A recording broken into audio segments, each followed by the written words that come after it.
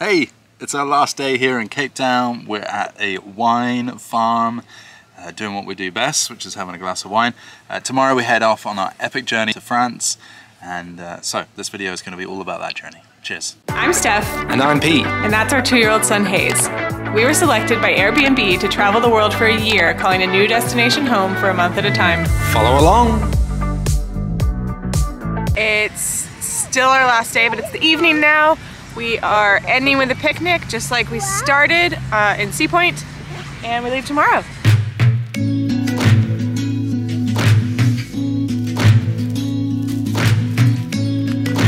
on. Pete, it's time to do a house tour. We still haven't left Cape Town. We literally leave in a few hours, but we realized we forgot to show you the Airbnb we've been staying at for a month, which has been one of our favorites. So very, very quickly, here's an Airbnb tour of where we spent 1 month in Cape Town before we hit the road to go to France. Okay, let me show you around. This house was built in 1905, so it's an old beauty. All right, in here, got the living room, dining room table, old sound system, which has been amazing to plug our phones in, listen to music. Really great living room. The furniture, I've got to be honest, is not the best. Those couches aren't that comfy, those chairs aren't that great, but this TV is amazing. Something that we've used a lot is this outside space. So we've got a really nice picnic bench here. We've been using the braai, aka the barbecue. This has just been a nice space.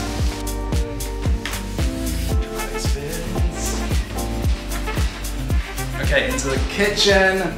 This has been great. We've used this kitchen a lot. And one thing that I wanted to point out was just how, because the hosts live here, they have all this really cool crockery. Is that the right word? For you, maybe. But just everything's just really, really cool. And obviously they spent a lot of time over the years, I don't know, building that collection or whatever. Also, all of the pots are Le Creuset. Very, very good. Good quality stuff. All right. Let's show you, well, there's a little bathroom, which you may have just seen me doing my business in a second ago. Now let's go up these great old wooden stairs. Really cool artwork throughout this place.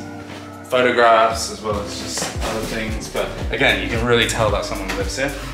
Here is one of the bedrooms. We actually haven't used it as a bedroom. Steph has actually been editing her videos on that bed, just lying down, but there is access to the balcony, which we're going to show you again in a second. Imagine you're sleeping and you roll over and this is the first thing you see in the morning. But this was our third room and the one we didn't use at all. This room is where Hayes has been sleeping. Great. Right there. Nice on this. We just packed his travel crib. Yeah, you don't just sleep on a mat. All right, bathroom. Good size bathroom, nothing too special, maybe a little bit dated I would say, but very, very functional. Washing machine, beautiful, that's my favorite appliance. Okay, our bedroom. Great bedroom. Bed is a little bit small for us, but hey, it's been fine. Again, some really nice artwork, awesome picture of the beach that we went to. Check out the video on that. Steph, can you put that? Yeah. And here is this balcony, which we actually thought we would be using more, and we didn't really use that much. It's great, I really like it. Only issue, and there's a really great view of just of this section here, but just of the harbor, which I kind of personally like. The owner, or the host, sorry, kind of has let that tree grow, and he said he likes that because he doesn't think it's a great view. I think it's a good view. I think you should chop the trees down so that you can see more of it. I think we would have used this more if Don't come at us, environmentalists. Yeah, but I just think a harbor view is still an interesting view to me, so I think he should chop that back. Anyway, that concludes this tour. Hope you enjoyed it. This has been a great home. We felt really rested and we really enjoyed it. This was, I think, the first place we've stayed where the host actually lives here, or definitely has lived here, and I think they live here like between bookings, and you can really tell. We don't always like that. Sometimes we like the spick and span, minimalist, super clean, but we are halfway through our year of travel and I think we're getting a little homesick, and realized that just being somewhere homey, albeit not our home, was really nice for a month. Okay, Steph, let's finish packing. Bye. See you later. excited to the airport. 6 months in, and I still love a travel day. Yeah, that's good. It's always, I don't know, for me it's always a little bit of a stress just making sure we have everything, we haven't forgotten anything, and then just the, all that travel stuff. But yeah, very excited to be on the road again. This one's a bit of a crazy one. We got your cars!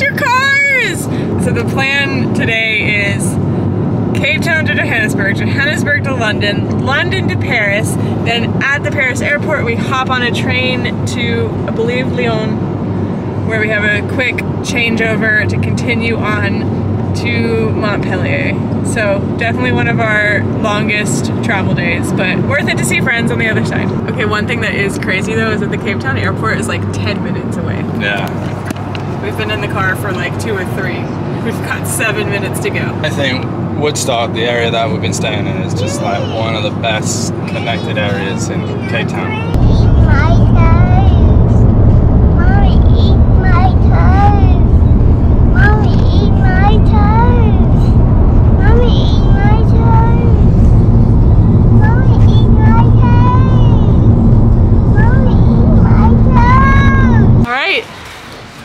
After 5 months of having no car, that was a pretty exciting month with a car. A lot of freedom. We hired it from Roundabout Cars in Cape Town and they were awesome. Something we haven't talked about that I want to just make a note of is that in South Africa, to enter a store, you have to either be sprayed with hand sanitizer or do it yourself like I just did. Like, we've been places where they do like a temperature check, but it seems weird that that's the thing since we've all decided that COVID is airborne. But it's always good to have clean hands, right? Am I right? Thank you.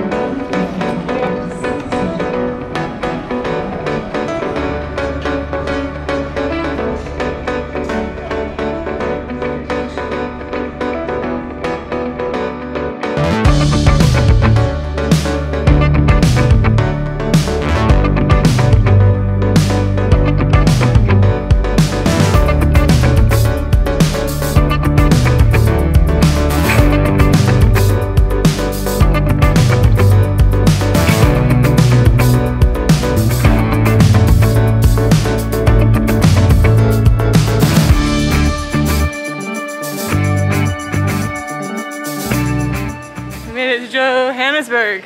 Flight 1 out of 3 down. Just 2 more and 2 trains to go. It feels like the middle of the night. It's about 8:30. We've got about 45 minutes till we board, so we're gonna go find a lounge, try to print our train ticket. This airport is dead, which I hope means our flight is dead. Probably unlikely. Stay tuned. 3, 2, 1 for a Pete dance break.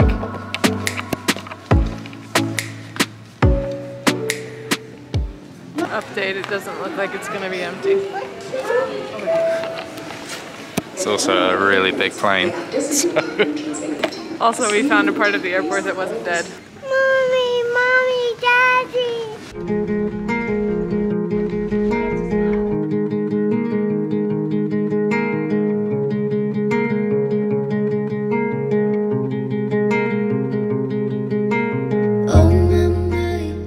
Where did you sleep, Hayes?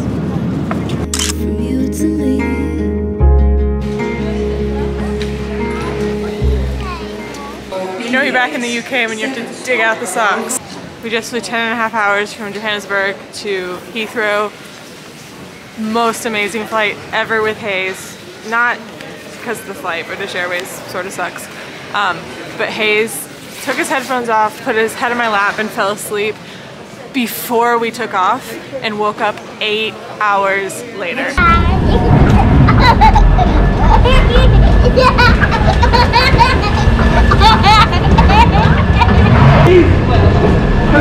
I'll do an update in a second, but it involves my least favorite airport and up there with my least favorite airlines.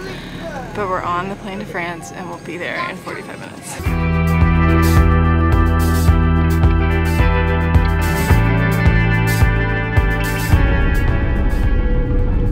Okay, we made it to Paris, which honestly is a miracle. Just waiting on our bags, and then we have 2 trains, but our 3 flights are over, so our journey is over halfway over.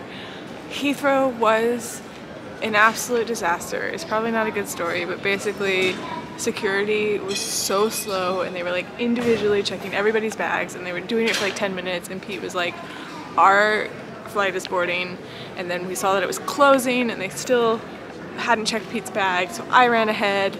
Somehow Pete beat me to the gate, but he didn't have the stroller and the baby and had to use the elevator. Anyway, he got to the gate and they had taken our bags off the plane already, so we really almost didn't make it. So he convinced them to put them back on and let us on the flight. And now we just have to make the 2 trains. But we have like 3 hours till our train comes. Morale is high. We're traveling. I mean, it's still travel day. It's so fun. We're on a train to Lyon now.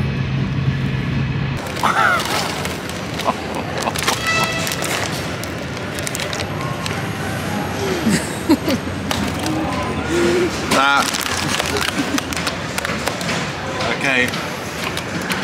That. Oh, yeah. Oh, that's it. That about sums it up. We're waiting for our last train of this journey to take us to Montpellier. Leaves in about 40 minutes. Really can't wait to get there now. I'm tired. Mesdames, Messieurs, bonsoir et bienvenue aux voyageurs qui nous rejoignent à bord de ce TGV Nice à destination de Montpellier, sud de France, arrivée prévue 18h53. Je suis Stéphanie, votre chef de bord. Mesdames, Messieurs, je vous rappelle que l'étiquetage des bagages est obligatoire ainsi que le port du masque. Look what we found! Hey!